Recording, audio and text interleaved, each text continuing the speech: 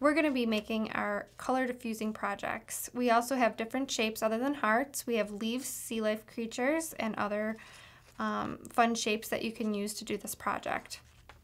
We recommend using watercolor magic for this project, but you can also use any watercolor markers, and you can dip them in water and dip them on the project, but you're going to get a more vibrant colors using our watercolor magic, which I have here.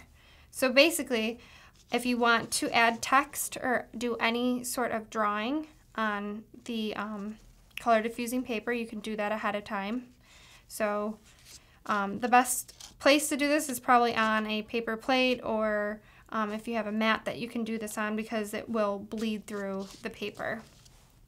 So I'm just going to go ahead and take some of our colors. I have green here, and you're just going to want to do a couple dots or drops of the color diffusing paint on top, and as you can see, it's just going to start spreading over the paper, and the more that you add, the more colorful it's going to be. And you can mix colors to get other colors.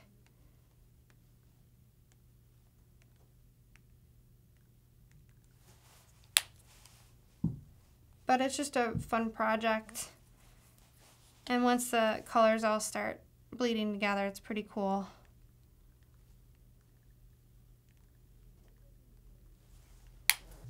And if you just give it some time, the colors will eventually start to bleed together, making a beautiful tie-dye pattern over your color diffusing paper. And that pretty much completes this project.